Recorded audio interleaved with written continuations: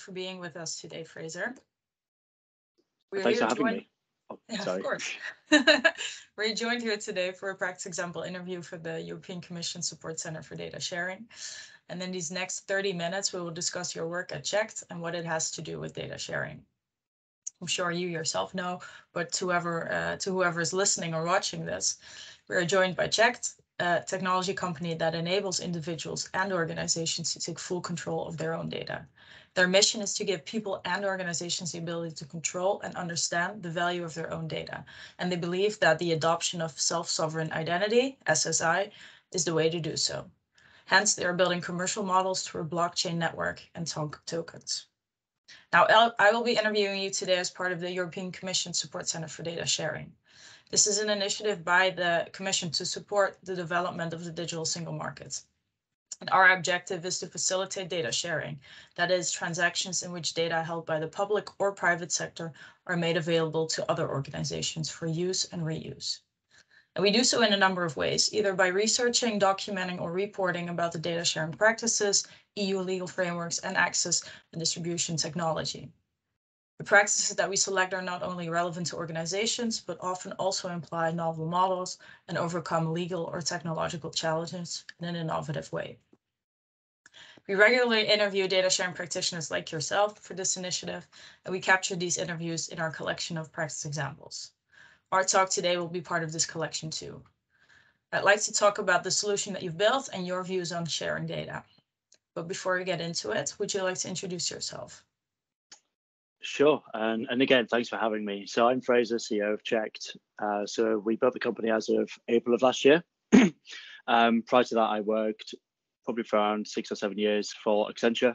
The last project that I led up was with the World Economic Forum and the Dutch and Canadian governments building out the Known Traveller project, which was digitizing passports in an SSI concept, self-sovereign ID concept for international travel. And before that, I worked with a couple of central banks, so the Singaporean Monetary Authority and the Canadian Central Bank, on cross-blockchain payments, where I co-authored a couple of patents. So bit of a jack of all trades, but mainly focused now on, over the last 3 to 4 years, on self-sovereign ID and kind of blockchain payment space. Okay. And could you maybe introduce the company that you currently work for? Yes, absolutely. So as you kind of described at the top of the call or the top of the interview, like SSI or cheqd is building kind of payment rails or commercial models for self-sovereign ID. So self-sovereign ID is very much the idea that individuals should have control or portability over their data. So the ability to decide what they receive, what they share from and who to. And that who could be like a company, it could be an individual, it could be an IoT device, it could even be a virtual thing, as we're now starting to find in like the metaverse. But basically, because that data is now portable with the individual, actually it's very, very difficult to kind of enable payments and commercial models for that data. And that's basically the gap that we're looking to fill. So the ability to release that data to individuals, have them use it pretty much anywhere in the world for whatever industry, and still have like an appropriate value flow tied to that. And the main reason for kind of focusing on that space is myself and my co-founder spent about a year or two doing self-sovereign ID sales, going to private industry. These are organizations that like they work with customers. They typically have a lot of customer data, and actually they do have an interest in like improving user experience. And the problem we hit with SSI pretty consistently was, if I can't kind of create a commercial model for releasing this data, then I just can't. Like it's not on my roadmap to do this without a commercial driver. And that's effectively the kind of gap that we're looking to kind of solve for in with cheqd. So I think when we're describing ourselves now, it's very much focused on enabling data portability, but enabling specifically trusted data marketplaces. So not just like data in aggregate that can be used for studies, but like really important individual, like data specific to an individual that needs some assurance, needs some veracity to it, and therefore has kind of increased value over just like a single data point. And what kind of information would this be on an individual? Like where I live, what my age is, what my what kind of products I buy, like how small or like how narrow or how wide is it? The latter, like incredibly wide. It could be anything down from like like we did on, or we were looking at on the Known Traveler project, like that was based around passports and boarding passes, so like really high trust data. It could be all the way down to a receipt. And an example there could be like going and buying something expensive, receiving that receipt as a credential into your wallet, being able to share that to your insurer and say like, I want this insuring immediately, and they can immediately update your policy and provide that straight back to you. So even though the receipt has like an extremely low value in terms of like, well, the physical piece of paper it's on and what you typically do with it, actually you can start to drive like material business value out of it, and therefore drive more value into the receipt. So it's really broad, really broad. Even down to, we were speaking to a telco recently, and one of the kind of ideas was like, obviously banks have a massive problem with telephone fraud, and about one of the only companies that knows that the right phone number for an individual is the telco. So therefore providing that out as a trusted attribute that the person can then share onto the bank and say like, this is proof that I hold this number, means that we can start like reducing fraud. So even though like, yes, you could give someone else your phone number, the fact that it's come from your like utility provider suddenly has way more weight. So it's really broad, and that's just when we're talking about individuals, and that's missing off like, if we start speaking about companies and business licenses and M&A and due diligence, or IoT devices or virtual things. So it's super broad. Yeah, you already mentioned a few examples, which gives me an insight into your typical customers. So you mentioned telco, but also insurance companies. What is the spectrum there, and where are they based? Is it global? Is it Europe? Yeah, so the easiest question to answer that is the last one, so global. What we've actually done, so we're at the infrastructure layer, we're a network provider pretty much. And therefore what we've done is we are working with around 40 to 42 vendors, focusing on self-sovereign ID worldwide. And each one of them typically covers like a specific geography, a country, or they cover a specific industry or use case. And pretty much the tooling that we're building out of the network and infrastructure layer is usable by any of these organizations in any industry. But these partners know their industry and their country and the regulations better than we ever could. So we're effectively partnering up with them to say like, look, we can bring this kind of capability to you. We can massively drive like adoption of self-sovereign ID as a paradigm, and you get to focus on the industry that you already know and love. And so that could be anything from supply chain down to healthcare professional credentials to like KYC, or even going into like Web3, metaverse, community management stuff. Like pretty much the templating we're doing at the infrastructure layer is available across all of them. So we're kind of revamping our website at the moment, but all of that is going to focus on like just the sheer breadth of the use cases that our partners can cover and that they're currently delivering on. And so I imagine it's a custom-made piece of technology for each client. It's not a platform for an individual that they have control over, right? Exactly. So most of these organizations are kind of working B2B. So in a weird way, we're kind of B2B to C, where the C is like the customer is actually working with the end client. So good examples are like one of our partners works on supply chain. Most of that is tracking kind of pharmaceuticals across that supply chain. So their end customer is actually the business that they're working for. In other areas, some of our partners are building like healthcare credentials. And what this looks like is for, say, doctors or nurses in the UK, they can move their professional credentials between hospitals or service providers without having to present all their physical documentation anymore, like PDFs, paper anymore. So in this way, kind of they're working for like a healthcare provider who is then working on behalf of like the ultimate end customer, which is the doctor or the nurse who's sharing that data around. So ultimately, it's providing all these different kind of use cases that then focus in onto an individual, and they can start kind of creating that value that way. Yeah, that's nice.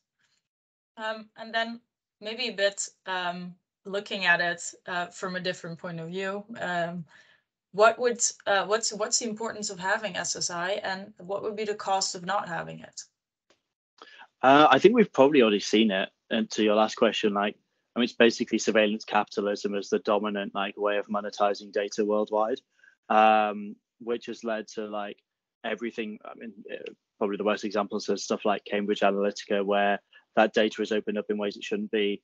Or another way of looking at it is the sheer number of breaches that happen on a pretty regular basis. Like, I was presenting at Web Summit recently, and then I could guarantee everyone that I spoke to, like in that speech, was maybe a couple of hundred people, had their data breached at some point. Like, it's almost guaranteed. And all of that is because of this model where like companies are incentivized to hoard data, aggregate it en masse, but also not really look after it that well either. So I'd say we've already seen like the downsides of it, but I think probably to give one final example there, like it's why the average person has at least over 100 passwords. Like that's probably one of the easiest symptoms of something that's just completely broken. And the current best way of like getting through that solution is to have a password manager, rather than look at the whole system and go like, this whole thing is broken as a whole. Like we need a new way of thinking about it. And I think that like the real benefits there like are there's a lot on the user experience. So if I lean on that healthcare credential one again, like you've got doctors having to turn up, give their documents in, maybe they can join a hospital in 5 days. Like realistically, all of that time has been lost, and they've had to physically turn up, waste their time, like travel, all this kind of stuff. And the hospital's not getting any benefit out of it. Like there's no one practicing. And then if you flip it into this paradigm, like all of that data can be shared digitally, it can be shared pretty much instantaneously, processed close to that as well. And suddenly you've got a doctor on the floor, like inside maybe inside a day, where before it was taking a week.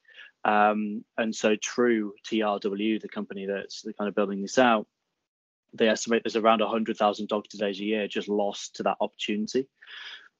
So that's just one example where like the user experience and the business just makes sense. Mm-hmm. But there's kind of even further, which is like, obviously right now data is siloed off in various different places, specifically for individuals. And some of the ways people get around this are like going to a credit bureau, because then you can get like name, his like date of birth, like credit history, address, all that kind of stuff. But it's still missing off a load of other data that's like super interesting and potentially useful for providing a service. And so that example I gave earlier around like having a receipt directly from the person who sold you the good, which everyone's starting to like build a kind of halfway solution by using emails, which is really clunky, but then be able to immediately share that data off to someone who could use that data to offer you a service that's valuable to you. Like that can't happen right now because the data is basically stored in formats that just aren't workable. Whereas as soon as you move it into this kind of self-sovereign ID paradigm where the individual either gets a copy or control of that data and they can start moving it around in any way they see fit, it opens up like business opportunities that just aren't possible right now. To go back to like the Known Traveler project, like you could almost consider it like the project that superseded it was the IATA travel pass.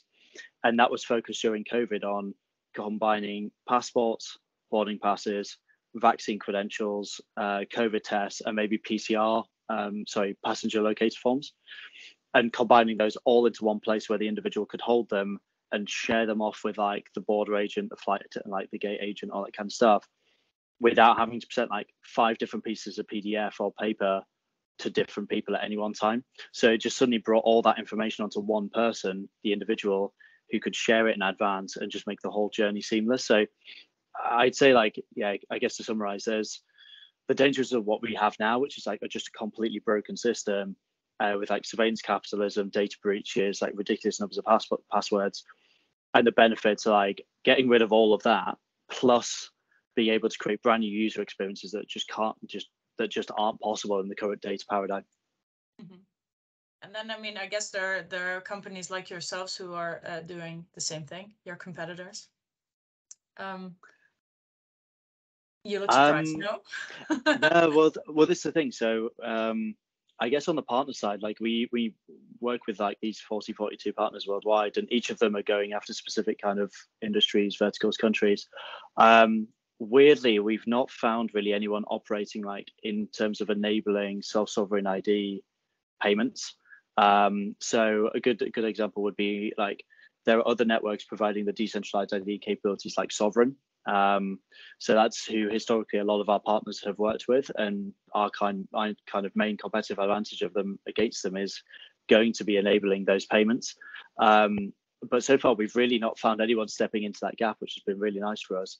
So the ability to like actually build these models out, drive value for these people, and just we think it's going to have a massive effect on like the actual adoption of it if we can monetize this data. And effectively it should solve supply side on credentials. Like it should mean that companies want to flood the market with these credentials and see what the value of them is. And then effectively like the demand side should follow on, where it's like, okay, we've got all this data available to us, like what can we start building for it that's really, really cool. So yeah, we're in a weird spot where like we've got competitors in certain places in terms of like the decentralized ID capabilities, but blending that with payments still seems to be like a completely unique space for us, which is really good for us. Yeah. Do you think it will change? I mean, like I guess like yes and no. I kind of like I'd love for more people to be kind of going in this direction, because like ultimately where we want to go with this is we want to enable this paradigm. We want to enable individuals to have that control, and it's almost like the philosophical endpoint of GDPR. It's like no longer just providing consent, but like you actually get to control and own it. So I'd love more people to be kind of going in this direction, because what we found is that by talking about this in a commercial perspective rather than like a reg tech or privacy tech perspective, is that companies open up. They're like, yeah, we want to make better user experiences.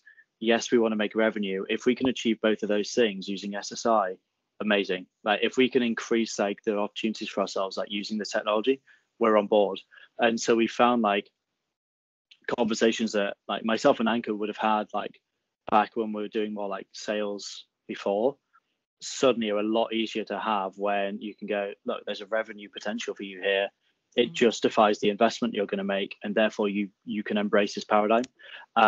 So I mean, it's always nice to have a competitive edge, but at the same time, the more people go in this direction, I think the better for, I mean, it's a big goal, but like society in general, and actually like moving stuff into the right, where we think is the right direction. Nice. Yeah, it seems like a very, I think your customers will be happy because their experience is optimized. Your clients are happy because, well, they can turn in more revenue. But are there also people that dislike your technology, like counter voices? Yeah, it's a good point. So there's definitely a view, or a historic view, of like SSI should be this like pure like ideological thing of like everyone should just share data and it should be owned by the individual, and like money shouldn't come into it. But it basically, which I can understand philosophically, but I think the problem there is it just ignores the commercial reality of like how that data came into being. Like someone has had to collect it, process it, make sure it's accurate. Like it's why as much as like credit bureaus can be demonized a lot, like they provide a really valuable service to businesses that are willing to pay for it, because like typically the data they're operating is like fuzzy, it's not of great quality, it's coming from a load of disparate sources, and actually it does need like bringing together, amalgamating into something that's useful, like a credit score that can then be used for decisioning. So there's one on the philosophical side, which is just like it should be this pure thing. I think the other side is like under the hood, we use crypto to do what we do, and there are some people that are just like, okay, we don't want to be anywhere near like crypto, which I can understand after like the goings on this week with like FTX, SBF, like all that kind of stuff. I think the nice thing for us is like we're using infrastructure that's been built out solidly. Like the focus for us is like settling in stable coins, or even like if there are available CDBCs. So it's really focusing on like enabling all of those, so that like, yes, there's underpinnings of crypto, but basically like it's for a very, very deliberate reason. And it's using as far as possible, like making stuff stable, making it like repeatable, scalable, all that kind of stuff, and removing some of the stigma of like just crypto in general. So it's why we don't talk about it that much, is there's not really any reason to. Like it's part of the solution, but where we're aiming for is like it shouldn't be visible to anyone. Effectively, we'd be looking at fiat coming in one side, a load of conversion and movement underneath, and then coming out the other side in fiat again. And no one should really need to worry about what's going on underneath. Yeah, got it. Can we maybe talk about how good the uptake of SSIs is? Because in the article that you mentioned that is on our website, one of the opinion pieces, there is an argument made for increasing the uptake of it. So why is it bad, and what can we do to improve it? Yeah, great question. And this is ultimately where cheqd came from. So a lot of SSI right now is being driven by governments. So like EIDAS is like a perfect example of like legislation that's coming in or regulations coming in that is going to drive the adoption of SSI. Like, and it's kind of the extension of what was there before, which is like a very federated model, still very much owned by companies. And now, like, I think it was as recent as the European Identity Cloud Conference, like I think someone from the commission stood up and was like, it's going to be SSI. Like there are going to be parts of this that you will recognize as SSI. And that's a really big move. So you've got a load of like, I guess, experiments or regulations coming in at the government level, but none of it's really driving private enterprise.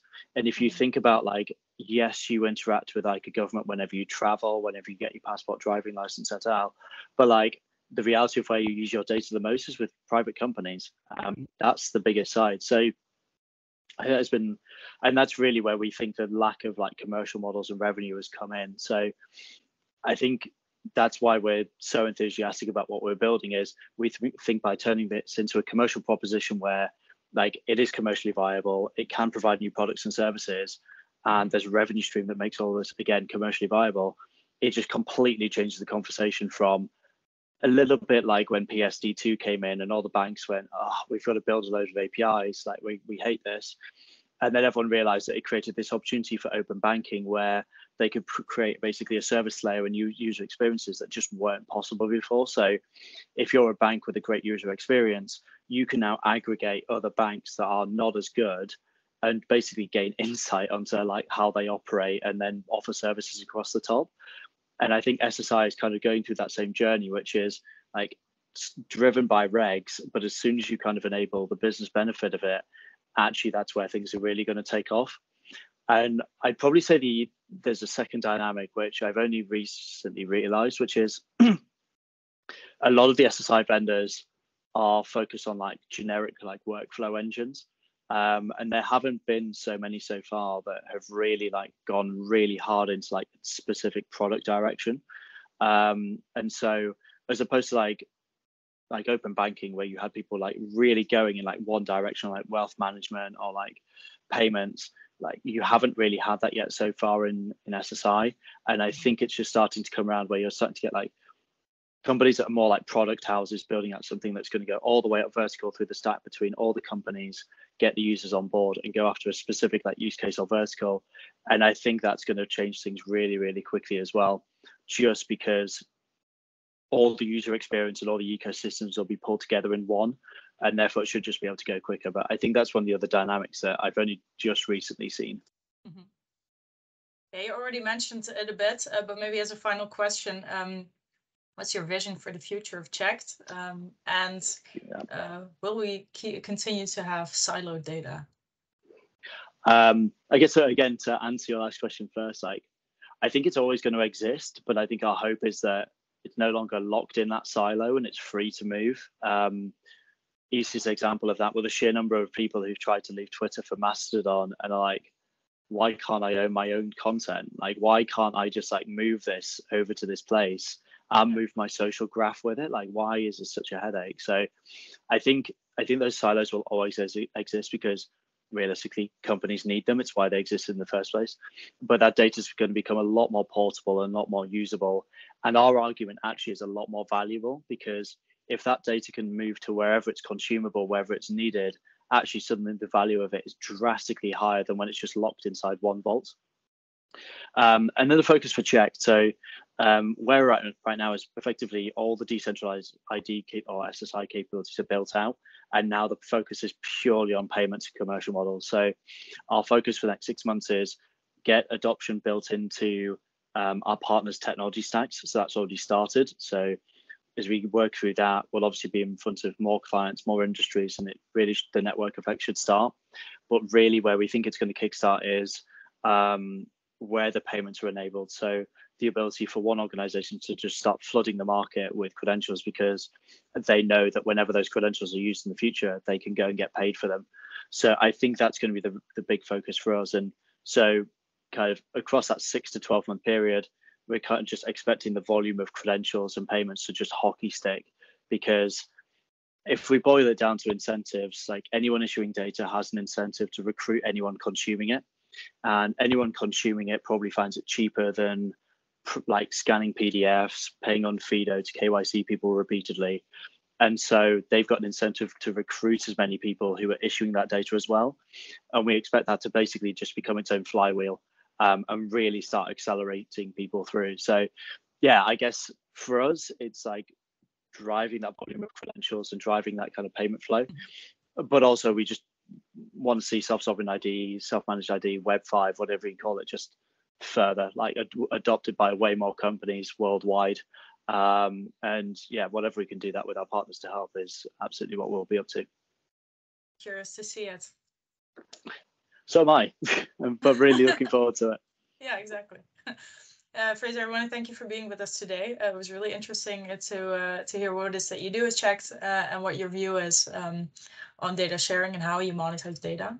So thank you for now. Our recording will be online on our platform, eudatasharing.eu, and we will be in touch.